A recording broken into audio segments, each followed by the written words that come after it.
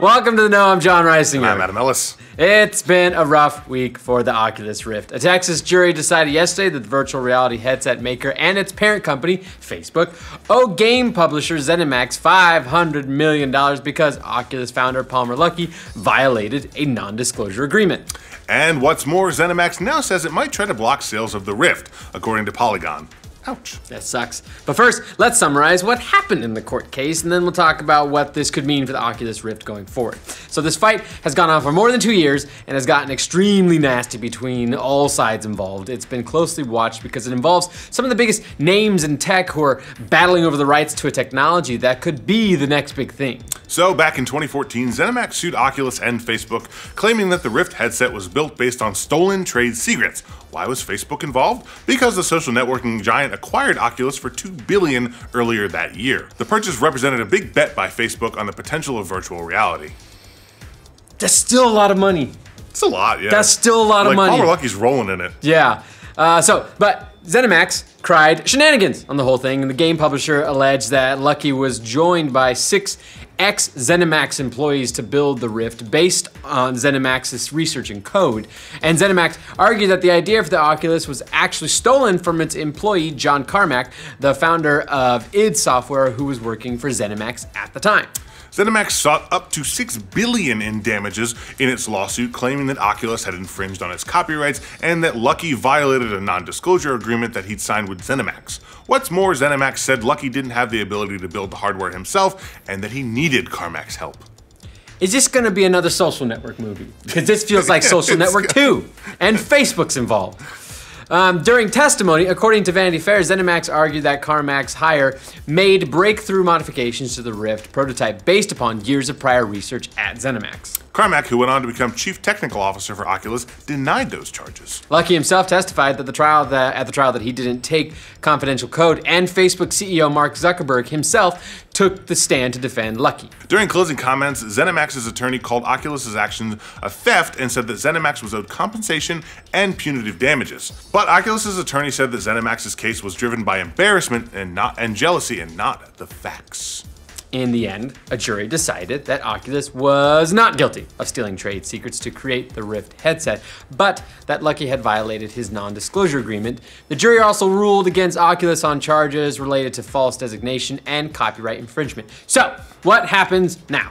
Well, according to the ruling, Oculus must pay $200 million for the NDA violation and another $50 million for copyright infringement. Both Oculus and Luckey were ordered to pay $50 million for false designation, while Oculus co-founder Brendan Arib was ordered to pay $150 million for false designation. Holy shit. There's a lot of zeros being thrown around in this whole thing. Oculus, though, has said it will appeal and try to spin the ruling as a win. How? I want to know how. The heart of this case was about whether Oculus stole ZeniMax's trade secrets, and the jury found decisively in our favor. An Oculus spokesperson told Polygon, "We're obviously disappointed by a few other aspects of today's verdict, but we are undeterred. Oculus products are built with Oculus technology." Not surprisingly, ZeniMax felt differently. ZeniMax folks told Polygon that it may now seek an injunction to stop the sales of the Oculus Rift headsets. "We will consider what further steps we need to take to ensure there will be no ongoing use of our misappropriated technology," a ZeniMax spokesperson said, including by seeking an injunction to restrain Oculus and Facebook from their ongoing use of computer code that the jury found infringed ZeniMax's copyrights. That phrase, ongoing use of computer code, could be an important one going forward. In its ruling, the jury also found that Carmack took thousands of files on a USB storage device, which contained ZeniMax VR technology when he left the company, according to Polygon. And it's possible that ZeniMax might use that part of the ruling to prevent the Rift from being sold. While we regret we had to litigate in order to vindicate our rights, it was necessary to take a stand against companies that engage in illegal activities and their desire to get control of a new, valuable technology, a ZeniMax spokesperson told Polygon. An injunction against the Rift might be a much bigger deal than the $500 million verdict. After all, Facebook is worth a lot. $383 billion. Jesus!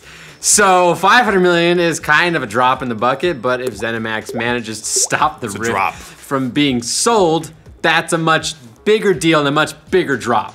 All of this comes as Oculus has been going through some challenges as a company. Reeb stepped down as CEO a few months ago as part of an executive shakeup, and one of Oculus's engineers was arrested last year after allegedly soliciting sex from an underage girl. What the fuck? And Lucky himself has shied away from the spotlight after reports last year linked him to an alt-right group that supported Donald Trump. So yeah, a $500 million verdict wasn't what Oculus needed right now. The company is playing up the jury's ruling that the Rift wasn't based on stolen technology. But on the other hand, the jury clearly decided that Oculus's hands weren't completely clean either. Time will probably tell what kind of impact the case will ultimately have on the Rift.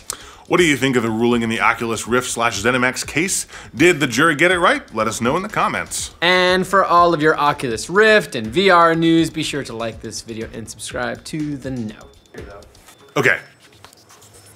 Ready? And go. Are we ready? That was action. Okay, cool. Welcome to The Know.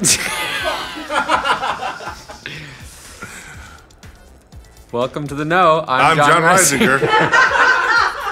All right, let's do this for real.